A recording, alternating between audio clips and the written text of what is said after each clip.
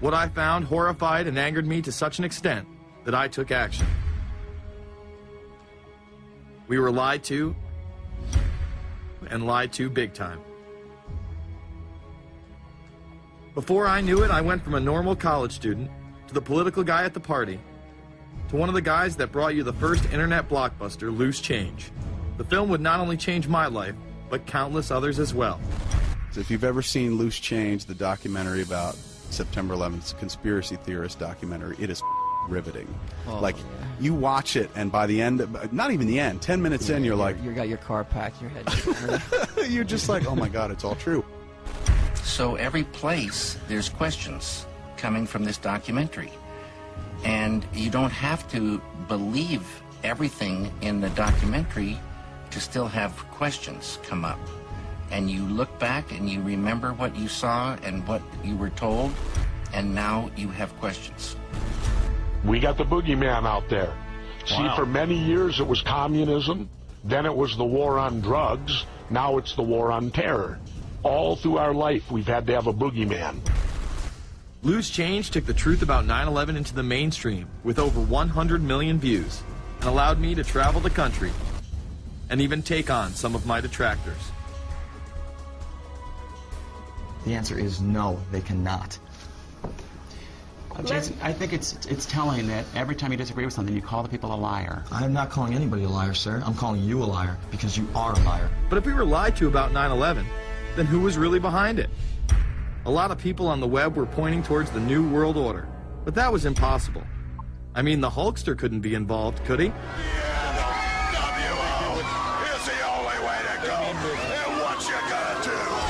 So I set out to find out if the New World Order really existed. And if it did, what was it? Who was involved? And what were their goals? The very word secrecy is repugnant in a free and open society.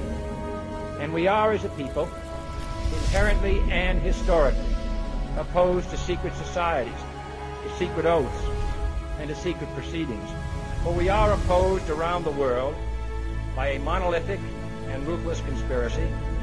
It is a system which has conscripted vast human and material resources into the building of a tightly knit, highly efficient machine. Its preparations are concealed, not published. Its mistakes are buried, not headlined.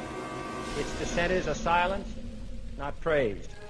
No expenditure is questioned, no rumor is printed, no secret is revealed. Some cringe when they hear the term New World Order, despite all of these prominent people using it.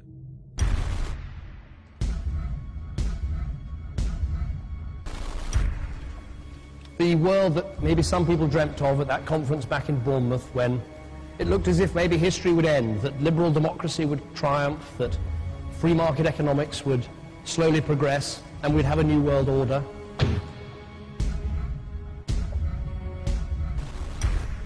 And together they helped to create, were the principal leaders in creating, a new world order and a winning strategy in the Cold War.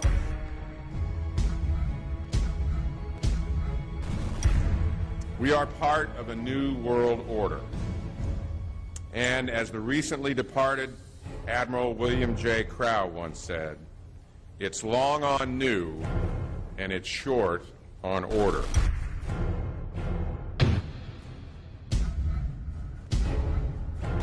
Walter Isaacson wrote a wonderful book about some of the wise men who helped shape the New World Order following the Second World War.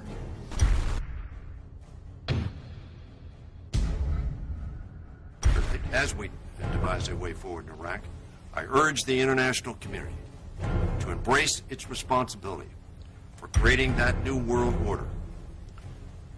A new world order based upon collective action.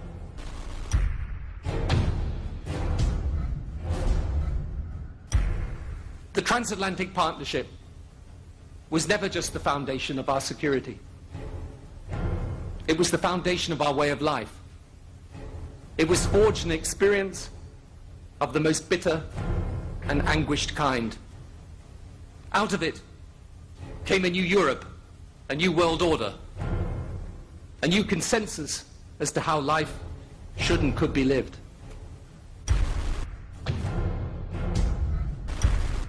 And just like that, it was gone. It was a new world order. That's what President George H. Bush said. Harvard historian Francis Fukuyama pronounced the end of history. In fact, when it is used, that person is often dismissed out of hand because of the perception that it is nothing more than a conspiracy theory. Actually, the idea of global governance and a one-world order has been around for centuries, and the term New World Order has been used frequently in recent history. The New World Order means different things to different people, but to those who expect to be in control of it, it means the same thing.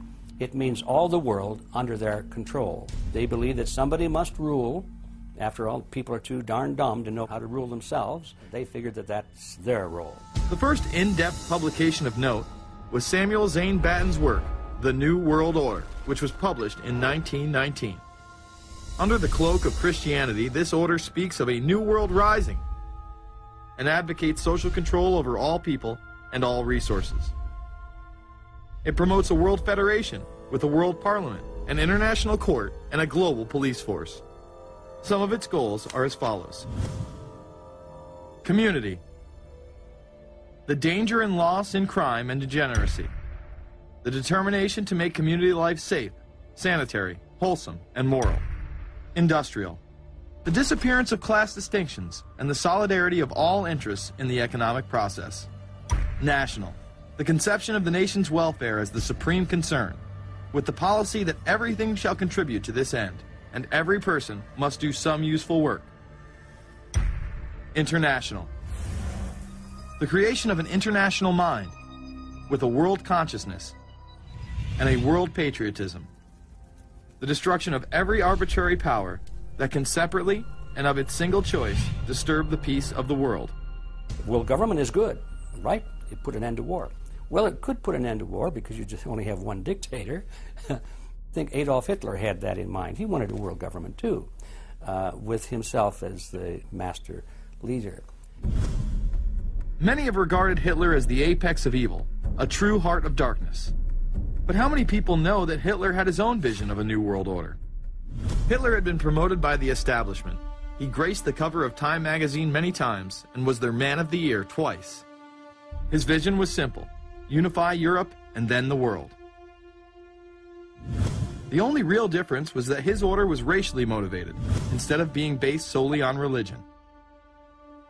He even wrote a lesser-known follow-up to Mein Kampf in 1928 that many have dubbed My Order, or New World Order.